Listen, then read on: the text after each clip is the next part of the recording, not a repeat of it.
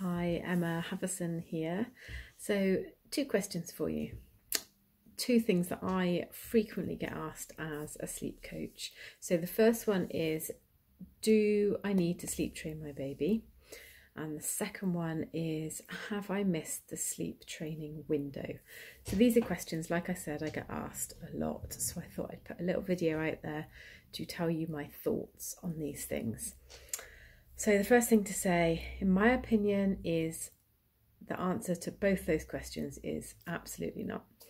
You don't have to sleep train and you haven't missed a sleep training window. And hopefully that alone is reassuring for you, and for some that'll be enough just to know that. But I will explain a little bit more for those that want to understand a little bit more about it. So sleep is something that is innate in all humans. So similarly to, we have an innate ability for language, which it occurs in humans naturally. Although we cannot talk when we're born, obviously we can't talk in the same way as adults and we don't have that vocabulary, it's still innate within us and we don't need to train babies or children to talk. It's just something that happens over time and when they're developmentally able and ready.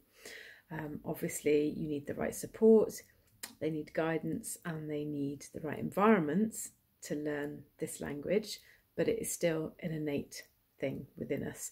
So similarly with sleep, so babies, obviously the babies don't sleep in the same way as adults do, but equally we don't need to train them, and they will slowly move over into a more mature sleep pattern as they get older and as they are developmentally able.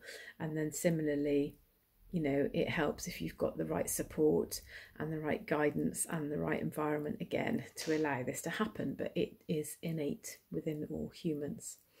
So in my experience, parents, most parents would like to be getting more sleep, which will help them cope better with everything that they've got on their daily plate. So that generally means they would like their child to fall asleep more independently and with less parental input. They would like them to stay asleep for longer stretches. And if and when the child does wake, they want them to be able to settle back to sleep with less parental help. So there's a lot to unpick in that paragraph, and we'll probably make blogs about each individual little section, which I may well get to. But it's all about expectations and child development, a lot about our modern societal kind of pressures that we're under. There's a lot of old wives' tales in there. There's a lot of sort of family pressures. There's also the child's needs and the parents' needs as well. So we often look at our peers, our elders and our educators for reassurance that we're doing all right when we become a parent. And we're looking to know that our children are growing as they should be. We're looking for reassurance that we're doing the right thing and that we're doing our best. And if we feel, or the parents that I've spoken to, generally, if they start to feel that they're missing something, or everyone else is doing something that they should be doing, then they start to doubt themselves, and it starts to make them think that they should be doing a certain thing. So that's where a lot of these sayings come from, or maybe from trends. So trends with sleep training over the years. So I guess you have to trust me on this one. You don't need to sleep train your baby, and they will consolidate their sleep when they can. And there isn't an age window that's appropriate for sleep training. That just doesn't exist. There isn't a period in time when, oh, I need to sleep train now, or it's gone and it's too late. That just doesn't exist. That's just a non-thing.